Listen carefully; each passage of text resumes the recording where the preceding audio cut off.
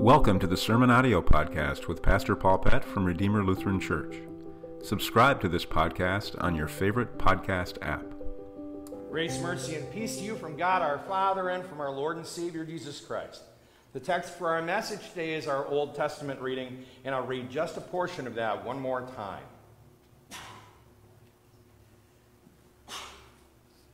Let the prophet who has a dream tell the dream.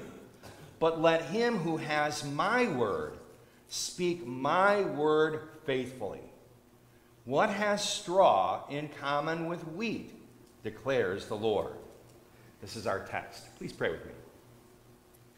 Father, we ask, fill us with your Holy Spirit. Open our minds and our hearts. Speak to us your truth, your absolute truth.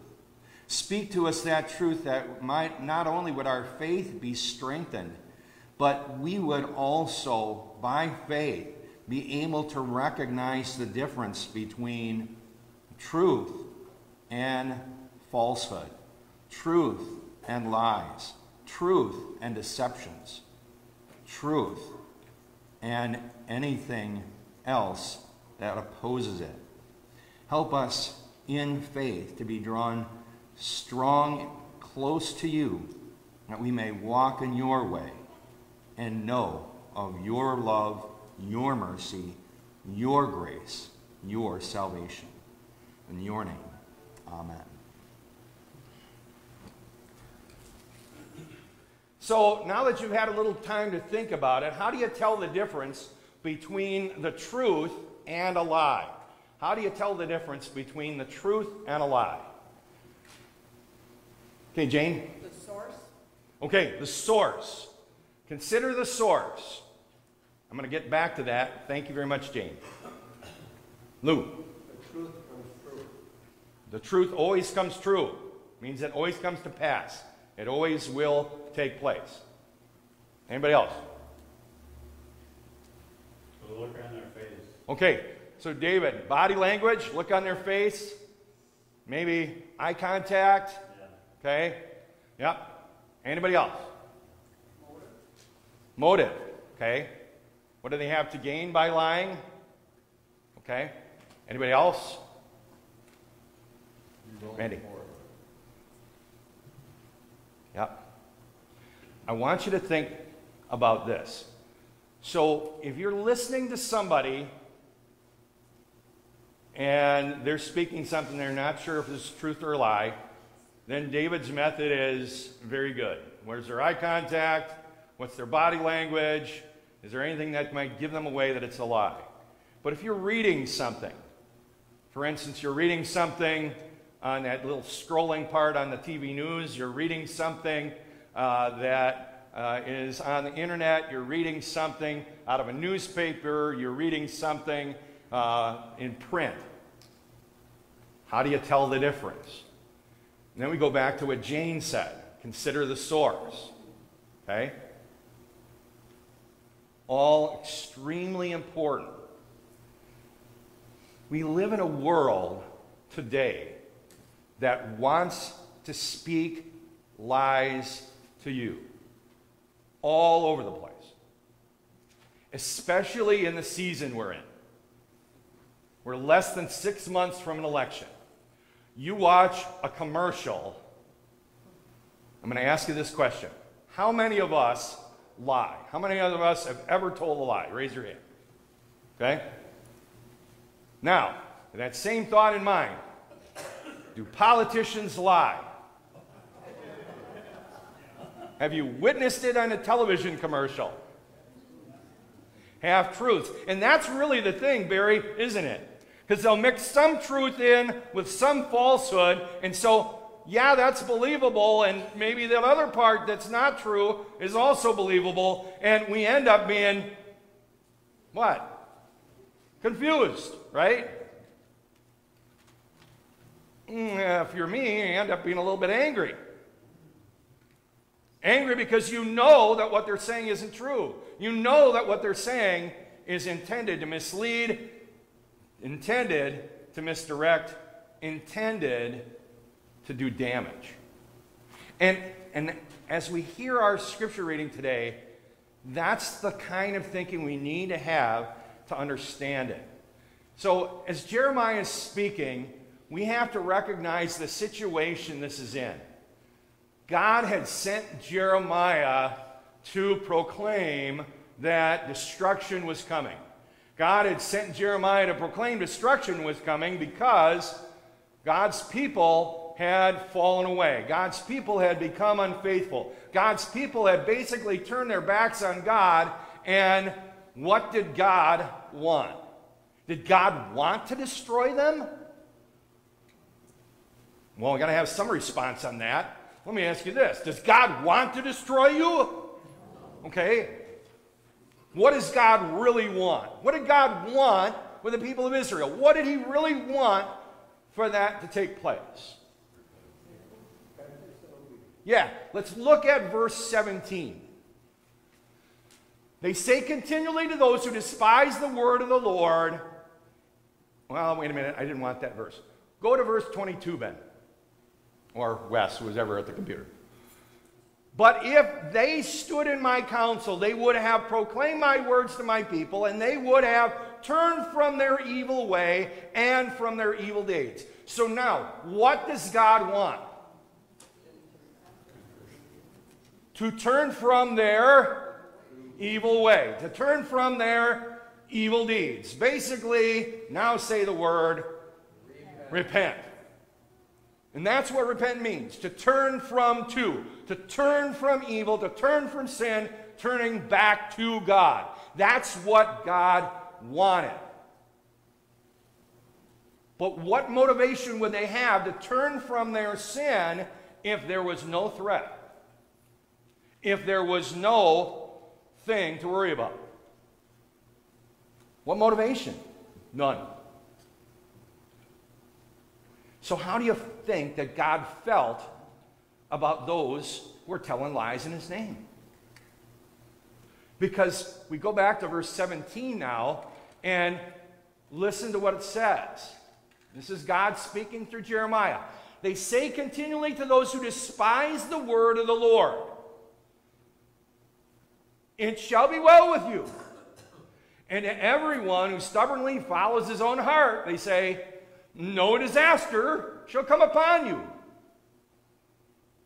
All is well. Do we hear that kind of stuff right now? There's no such thing as inflation.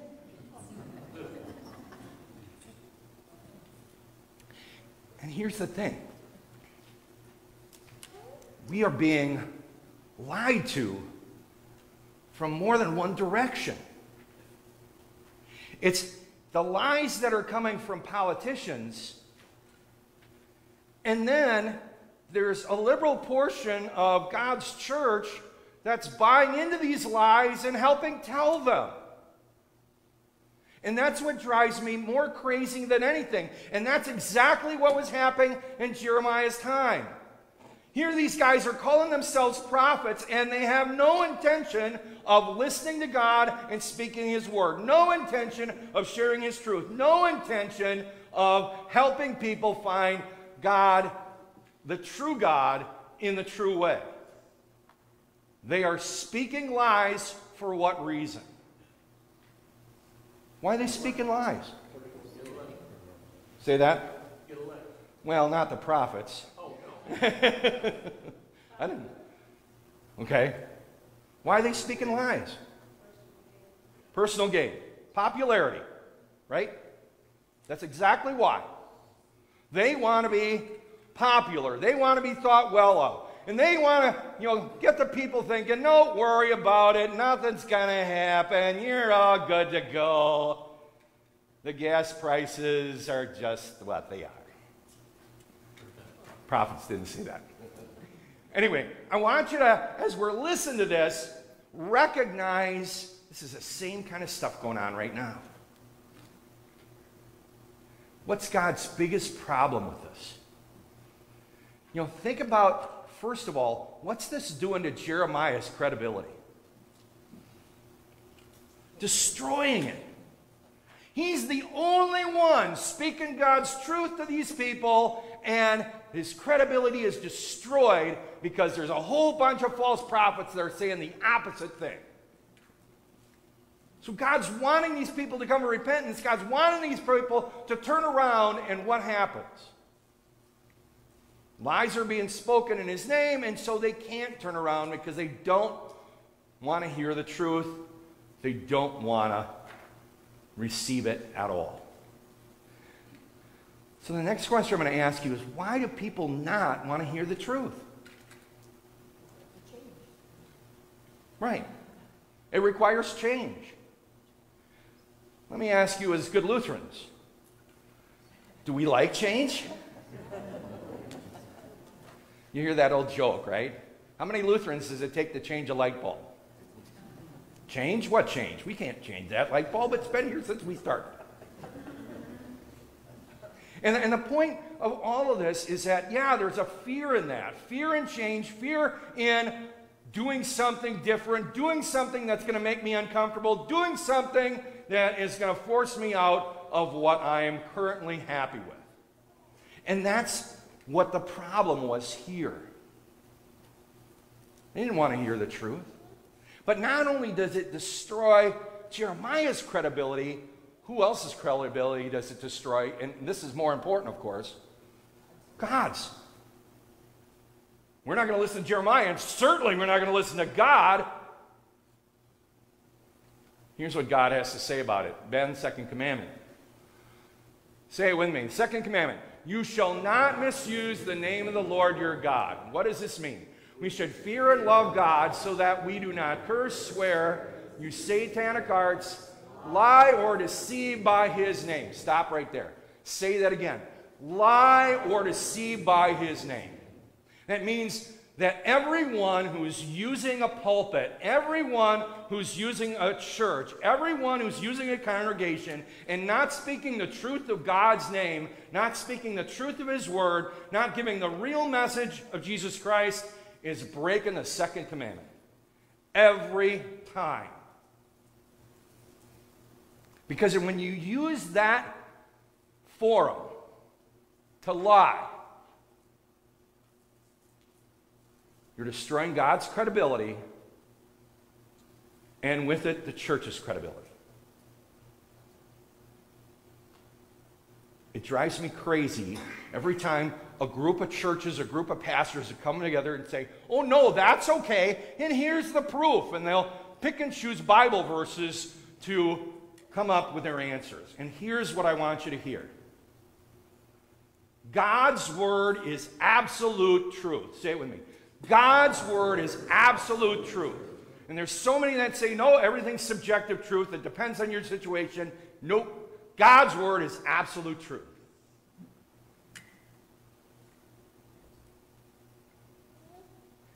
But too many people buy into the subjective truth model. Ben, could you show the video? This is a section from the Passion of the Christ. And this section is not in the scriptures. This is kind of poetic license, by Mel Gibson as they put this together. And this is a conversation that is between Pilate and his wife, Claudia. Start closer to the beginning, so just when we begin the conversation.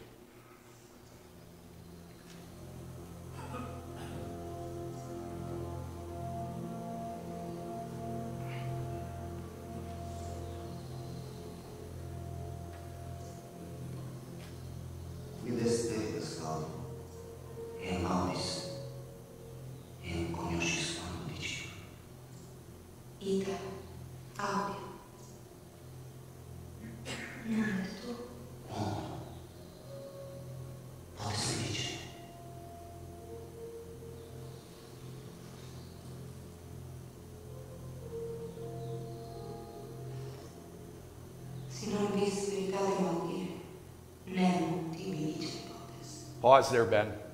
Go back a little bit. I want you to see those words again. Sorry, Ben, I hated to do that to you. Do you remember what it said? What Claudia said? If you can't hear the truth, no one can tell you, right? And that's where we're at with a lot of people today. They don't want to hear the truth, and so no matter what truth's being spoken, they don't want to hear it. They don't want to hear it because of fear of change. They don't want to hear it because of fear. They don't want to hear it because they like where they're at. And in the rest of this, Pilate lays out, here's my situation, here's my truth. And there's a lot of people that are going to say, well, here's my truth. This is what it has to be because it's my situation. And I'm going to say this to you. The Bible, in absolute truth, is very clear on abortion. The Bible, in absolute truth, is very clear on marriage. The Bible, in absolute truth, is very clear on homosexuality. The Bible, in absolute truth, is very clear about gender. Can I say more?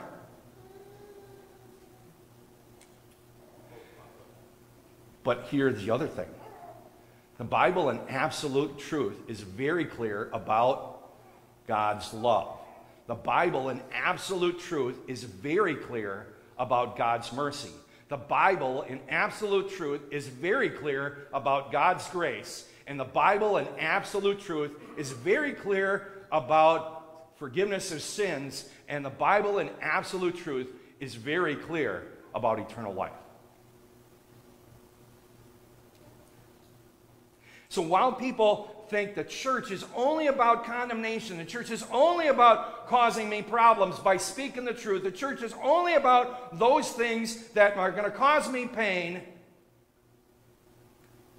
the church is really about the love of God, the mercy of God, the grace of God, the forgiveness of God, the salvation of God. To turn from evil and to receive His good. To turn from evil and receive His love, to turn from evil and receive His mercy, to turn from evil and receive His grace, to turn from evil and receive the gift of His salvation.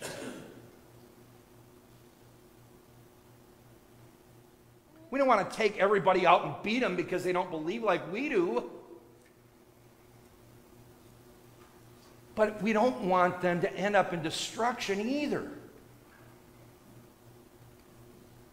And that's the difference that we have to make known. They're unwilling to hear or accept the fact that there is eternal judgment waiting, whether they believe in Him or not.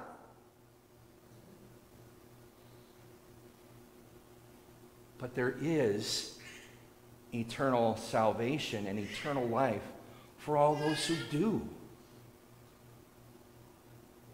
That's what God wants to give. That's what God wants His people, all people, to receive. In John chapter 8, Jesus said this.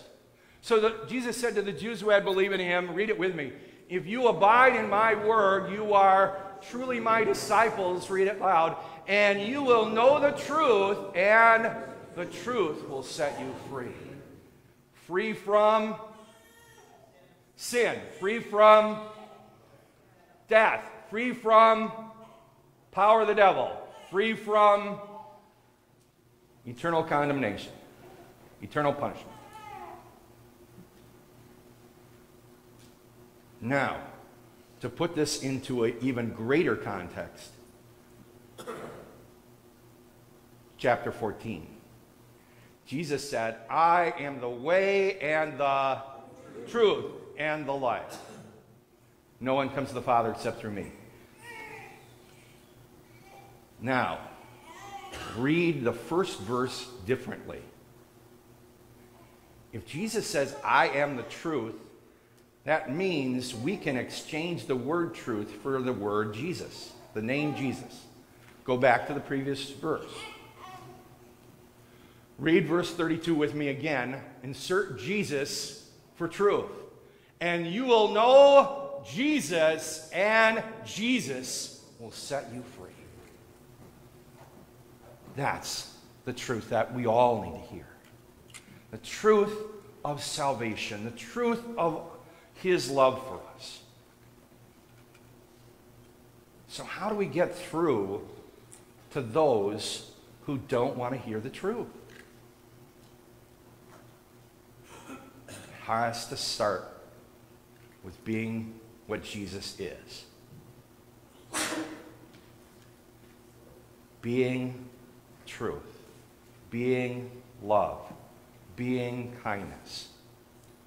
It's not about condemnation, although that is certainly a real and true, not merely threat, but certainty for those who refuse him. But being truly loving and true in what we do and say. We're going to face a lot of terrible things in the times ahead because the world is on a path toward destruction. But don't let it discourage what you know to be true. Don't let it discourage your faith, your love for God, and the certainty of your salvation. Don't let it discourage everything that we know about Jesus our Savior. Ben, go to the very last verse of the epistle reading. In Hebrews chapter 12, the epistle reading. In Hebrews chapter 12, verse 3, read this with me. Consider him who endured from sinners such hostility against himself, so that you may not grow weary or faint-hearted. Jesus endured the worst suffering of all. He didn't stop. Are we going to face rejection because of what we believe? Are we going to face persecution because of what we believe? Are we going to face hatred because of what we believe?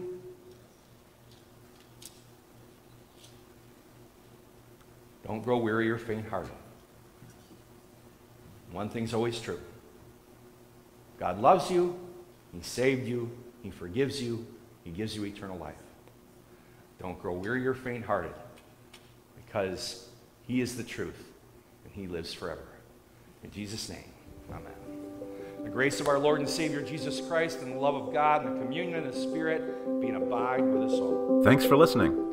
At Redeemer Lutheran Church, our mission is to share with all people the good news of Jesus Christ, teaching faith and love.